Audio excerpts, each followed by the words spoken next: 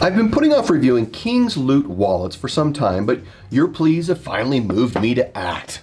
Hail to the king! I knew it from the start. And here we go. We have got the Hybrid and the Mini 3.0 we're looking at. So let's look at the packaging. This is really high quality and expensive packaging. I'll guarantee that the packaging is more than the actual wallet itself, just because I know how much wallets cost to be manufactured in either China, India, or the Philippines. And so let's get to the Hybrid and set this aside. Again, I love these boxes. I mean, I'm not criticizing them. They're really quite nice, and they're Apple-esque.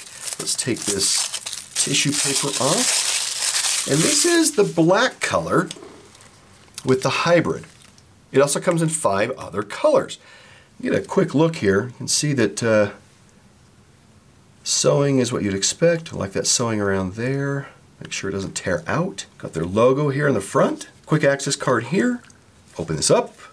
Looks like we have a ID example right here. Take that out. Money clip. Fairly standard.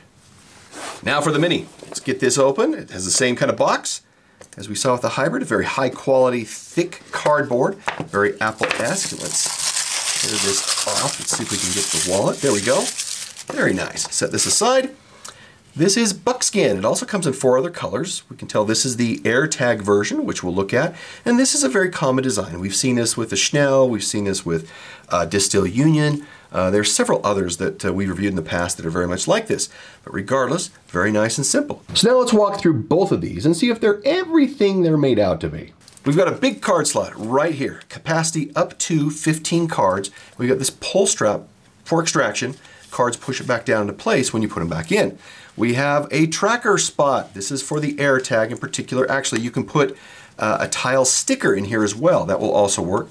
Slides into the top right here and then snaps into place. We'll show that. This front strap, this elastic, it not only holds the wallet together as you have cards that are put in here, but it's also the place where you put cash, folded twice or in thirds. And finally, we have this key ring. You can attach keys or a lanyard, anything to this you'd like. Moving on to the Hybrid. The Hybrid here starts out with a quick access card slot here on the exterior. Little thumb push to get the cards out, 2 to 3 cards really. If we move to the interior, we have an ID slot here. This is plastic, little thumb push right in here, and then we've got 3 other card slots. We have 1, 2, and then a hidden one here at the top. We've seen this with other vendors before, very common. And you've got another propaganda card in here, and so you have a pull strap to be able to take care of those. Let's put this back down really quick. And of course RFID lining all the way through this, and this is only a topper. If you go down further, you can see that there's the material that's farther down into here. Probably get a flashlight and show you that. And then finally we have a money clip. This is a standard spring-based money clip. It does come out, and once it starts to lose its spring, you just wind this back up, put it right back in, and away you go. And this has a capacity of 1 to 15 notes unfolded, so they all come in here just as a billfold pocket. The Mini measures 3.5 by 2.5 by about a ½ inch, and the Hybrid is 3.9 by 2.75 by 0.5. Look at the weights on these. The Mini is 26 grams and the Hybrid is 56 grams, so very reasonable. Now I have some disappointing news, so let's keep going.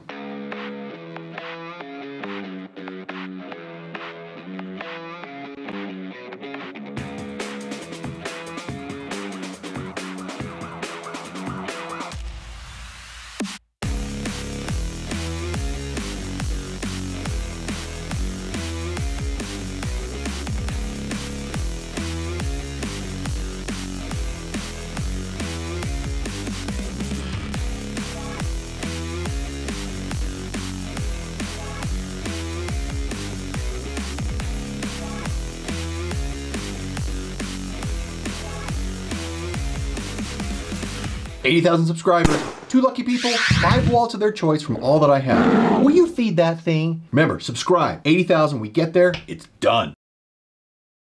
The company recommends 15 cards here for the Mini and up to 12 cards for the Hybrid. Now, both are designed in the United States and then made in China. I can't find anywhere on their material or website where it's made, so I'm going to call it China. And declaring where your products are is kind of federal law. But anyway, the smell indicates both are made from premium full grain leather, but, well, let's just say they both smell like chrome tanned leather. And we can tell that we do have an issue here with taller currencies. The yen and the larger euro just don't quite work as well in these particular wallets. Now, machine sewing, which is good, but is missing reinforcement in high stress areas that we might find right here or over here in the top. But otherwise, the sewing is good, it does feel good, and it does operate without any issues. Outside of that, I'm really not a fan of clear plastic. Tends to get yellow and crack over time, so that tells you this is not meant really to be a long-term wallet investment unless you really don't care that that happens. That said, they do have an impressive warranty, which I'll mention. The hybrid does have these rolled edges, which is very typical in large manufacturing runs of wallets. It's inexpensive and provides a slimmer profile. Now the money clip is a standard spring-based model, like I mentioned, and when it becomes weak, you just twist it, it gets strong, you put it back in, and there's really nothing unique about this. And then of course, if we look at the mini, this moves around a lot. Quite often these will have some double-sided tape that goes on the interior here to kind of keep it from moving that much. And the mini itself, again, very simple in design. You notice this popped out, it's because I didn't center this properly in the holder as well as it could have been.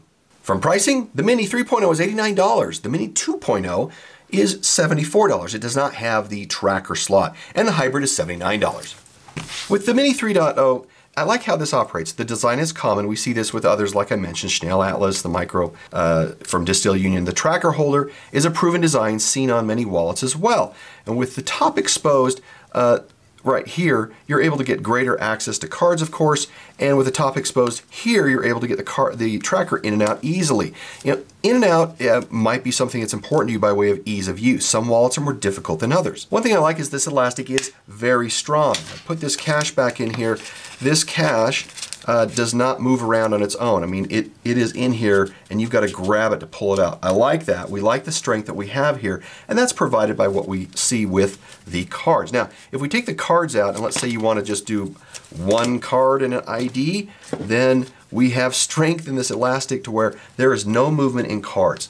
Cards are not going to come out of here. And the other thing I like is that we have full coverage of cards. So you can push your cards all the way down, and you have the corners of this wallet which completely cover the cards. One thing about the AirTag or the tracker slot here is if you lose interest in these trackers and you don't want to carry them anymore, well, you're left with this big gaping hole here. This thing you saw in the beginning. These are fairly easy to get out when you don't want to use them anymore. So you've got this big gaping hole. I mean, for how much you're paying, this Mini is quite expensive. You'll have a bit to think about if you want to invest in this and then all of a sudden lose interest here. The hybrid, the quick access slot here in the front is really quite nice. I put two cards in here, it works just fine. You can get in and out. Of course, you got quick access here, thumb pulls. I mean, access to cards is really good. And then you have this archive location right here where you can put lesser used cards and then pull them out with a pull strap. I like that. Here's my final assessment. What I find is that King's Loop products fall into the same quality standard and configuration setups as brands like Andar, Brecker Hide, Sermon Brands, or Travando, but are 2 times more expensive. So nothing spectacular or even genuinely unique when compared. That said, King's Loop does provide an interesting lifetime replacement guarantee warranty. You must create an account, fill out a form, and then they'll let you know if you qualify. Now, I created an account and I tried to do a warranty claim or start a return, and both pages gave me a 404. They just didn't load. Or if you want a different wallet or new wallet, if you're an existing customer, you could pay $19.97, which pays for outbound and inbound shipping. Now, since these wallets usually cost $2 to $5 to manufacture, trust me, they're not losing money on the deal. With all that said, now you have everything you need to know to make a good decision. Now on to the final score. For the Mini 3.0, quality of 3, price of 1, that's very expensive, features of 3, usability of 4, and perception of 4. That gives us a final score of 30 out of 50. Now the hybrid, quality of 3, price of 1. Still really expensive what you get. Features of 3, usability of 3, and perception of 4. And that gives us a final score of 28 out of 50. And there you have it. If you found this video interesting, then watch this one next.